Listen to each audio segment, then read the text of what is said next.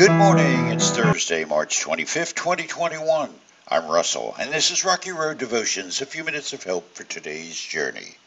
Our devotion today is entitled, A Meal on the Move, and our scripture is Deuteronomy chapter 16. In honor of the Lord your God, celebrate the Passover each year in the early spring in the month of Abib, for that was the month in which the Lord your God brought you out of Egypt by night. Your Passover sacrifice may be from either the flock or the herd, and it must be sacrificed to the Lord your God at the designated place of worship, the place he chooses for his name to be honored. Eat it with bread made without yeast.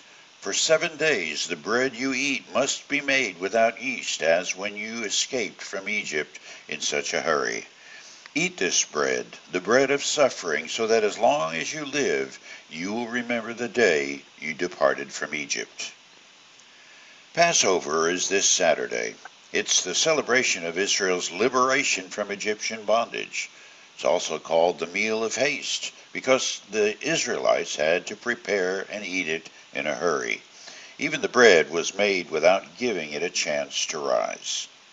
But there's a more important symbol than unleavened bread. It's remembering what is important. Leaving bondage to enter freedom was the main thing. Eating is a necessity, but freedom is like breath to the lungs and life to the soul. Eating the meal on the move was a solemn reminder that when you're leaving something behind, you're moving on to what's ahead. The meal on the move is not a strange thing in our culture. Who hasn't been through the drive-up at a fast food place? Unfortunately, we probably do that too much. Of course, we're paying more than just the cashier for this quote-unquote privilege. Over the last 30 years, children ages 6 to 19 moving into the obese category have more than tripled. But there's much more than just having a meal. This feast is detailed in Scripture, telling us volumes about the meaning of Passover and us. There's the place. The meal is to be eaten at the place God chose. It brings family together. There's the why. The meal honors God for every freedom and joy we can possibly know. And the when. It's celebrated on the anniversary of release from Egyptian bondage.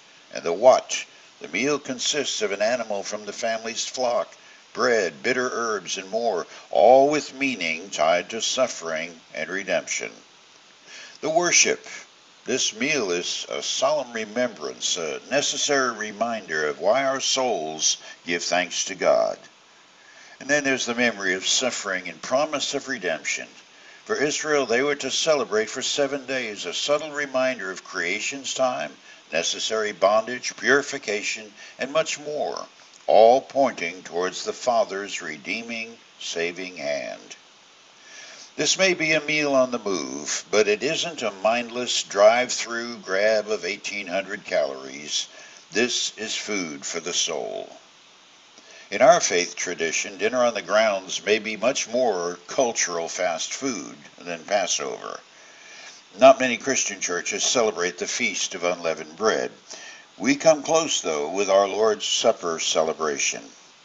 For you today, the next time your church celebrates communion of the Lord's Supper, perhaps it would be a good preparation to reread the Exodus account and dig in a little on the Passover's details. The release of our souls from the bondage of sin is what the whole of Passover is about. What's not to celebrate? You chew on that as you hit the rocky road. Have a blessed day.